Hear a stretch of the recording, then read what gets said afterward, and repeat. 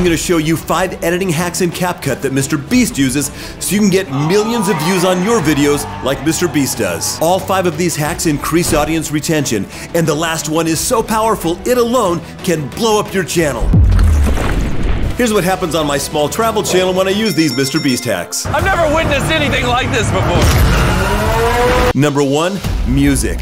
MrBeast sometimes uses cinematic music to make things feel more epic. This is the largest shredder in the world, and this Lamborghini's gonna fall in it. MrBeast also liberally uses music stop-downs. That's when you suddenly and abruptly stop the music to set up and emphasize a big moment. This is gonna be a massive explosion. It's getting closer. Any second now. I don't know when it's gonna happen. Oh, I'm scared. And to set up comedy. I'm speechless. I'm still processing that. That was insane. Selecting the right music for the right situation can create emotion, and that is huge. If you can make people feel things, they're going to watch your videos. And dude, don't be shy with it. Go all in. Use music like you mean it. This is how you use music in CapCut. First, let's watch the short clip without music. I'm gonna blow up my house just to get views on YouTube. We just click on audio, select sounds, type in what we want. We want epic music. Then you just try a few and see what you like. Let's listen to this one. That feels pretty big, right? So I'm gonna hit the plus sign. We can see the waveforms and we see that the music doesn't start immediately. So we wanna position the playhead right where the music starts and click on the clip and hit split and delete this first part, bam, and then click on this music and slide it all the way to the beginning so the music starts right away. And then let's see how that looks with a little bit of music. I'm gonna blow up my house just to get views on YouTube. Goodbye, Gigi. Just kidding, I can't afford that. And that brings us to the second thing MrBeast uses in his videos, which are explosions. And it's not really about the explosions, but it's about something that's going to re-engage the audience. Jar them, give them something that maybe they weren't even expecting. Sometimes he uses fake explosions like that one, and sometimes he uses real explosions. Since you probably don't have MrBeast's budget to be blowing up real cars, you can download movie clips and MrBeast explosions directly from the internet using my favorite app linked below. You can also just screen record a green screen explosion using your phone. I've got a video on how to get any video off the internet linked below if you want to check that out. But let me show you how to add a green screen explosion to your videos. Right here is the house we want to blow up. I've downloaded a video with a bunch of green screen explosions using that app, and now we're going to bring it into this project by clicking Add Overlay. We want the explosion to be on top of the house. So I'm just going to click on it and add it. There are a bunch of great explosions on here. Let's find one that we like. Number 7 looks pretty good. I'm gonna set my phone down so you can see what I'm doing. I'm just going to click on it and hit split and delete what I don't want. And then I'm gonna go to, I don't know, about there, so we can get a good chunk of it. Click on it, split, hit delete, and using my thumbs again, I'm going to zoom in and slide that over. Right here looks about good. We'll show the house for just a frame or two and then bam, start the explosion, except we got 2 problems. All that green and it's the wrong size. So first let's get rid of the green. I'll go ahead and use my mouse so you can see what's going on. To get rid of the green, you just click on it, you scroll over to cutout, then you select chroma key, and we choose the color picker and we choose green. It looks pretty consistent, looks like this is professional. Then all you need to do is go down to intensity and adjust it just so the green disappears.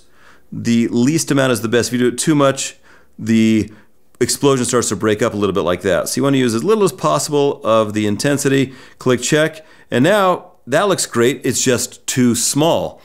So we're going to just, with our thumbs, scale it up.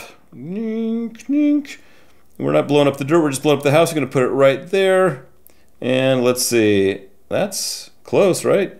Before we fully check it, let's make sure that the explosion doesn't go over to the next clip. So we're just gonna scroll to the end, click on it, hit split, and delete it. Now let's check it. Looks pretty good, but it was missing something. Sound effects. Sound effects can enhance the heck out of your videos and make them much more engaging. Just draw people in. Let's just add a simple explosion. This is how you add sound effects in CapCut. Hit the back arrow if you don't see this little audio icon. Click on that and then click on Effects. And then in this box, let's just type in, I don't know, how about explosion? Let's see what they got. You know, that first one sounds pretty good. Let's see how this looks with an explosion. My next two tips are the most useful and most important, but before I share those with you, let's just watch this full screen. Click on this little full screen icon here on the left, and I'm gonna blow up my house just to get views on YouTube. Goodbye, Gigi.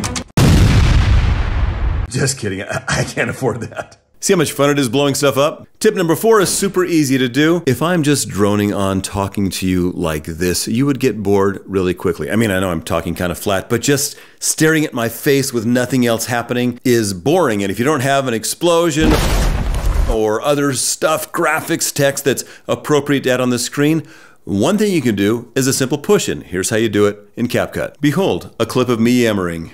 If you're just staring at the camera... Yeah, I'm already bored. What can we do to make this a little more watchable besides adding some personality to it?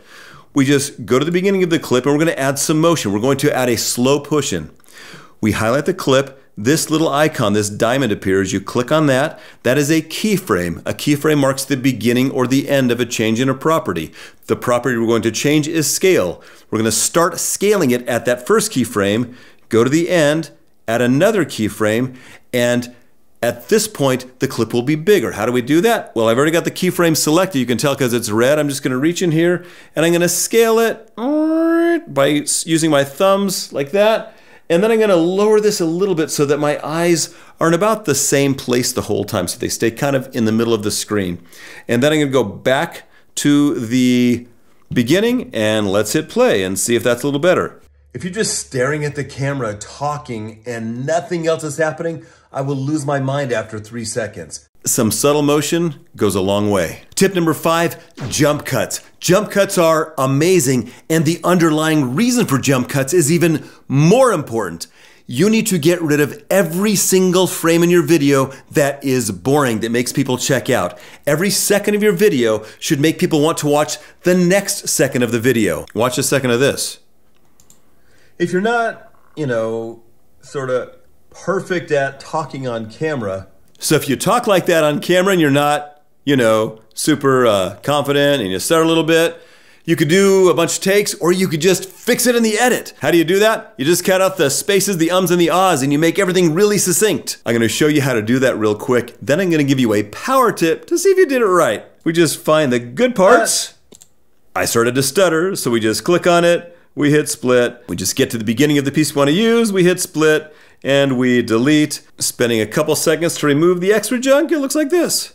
If you're not perfect at talking on camera, that's considerably better. It's called a jump cut because if you're not, it jumps. It's a little bit jarring, but it kind of re-engages people. Now, in the TV world, they didn't really do this. This was considered unprofessional to have a jump cut. You would fix it by maybe putting some B-roll, something else over that so you wouldn't tell that, oh, we cut out a middle part. But here's a secret. When I was in Hollywood working on commercials for Marvel and Disney movie, we got a direction directly from Disney to add jump cuts into our videos so they would look more like YouTube.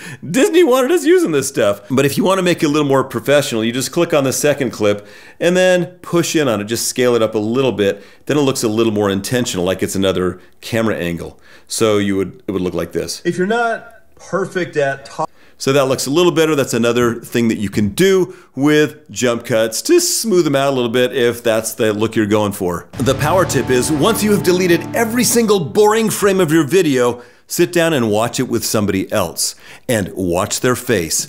The second they check out, check their phone, start talking to you, act bored, you know that's a boring second. Just delete it and you'll feel it in your gut. Like I'll sometimes have my wife come in and watch something with her and I'll be watching the video and I'm like, oh man, watching it with somebody else, I'm embarrassed that she's watching that. So you know it's something you need to delete. Dude, that can make or break your videos. These 5 MrBeast hacks are just the beginning. These 5 additional MrBeast hacks will take you to an entirely new level. You need to watch this video right this second.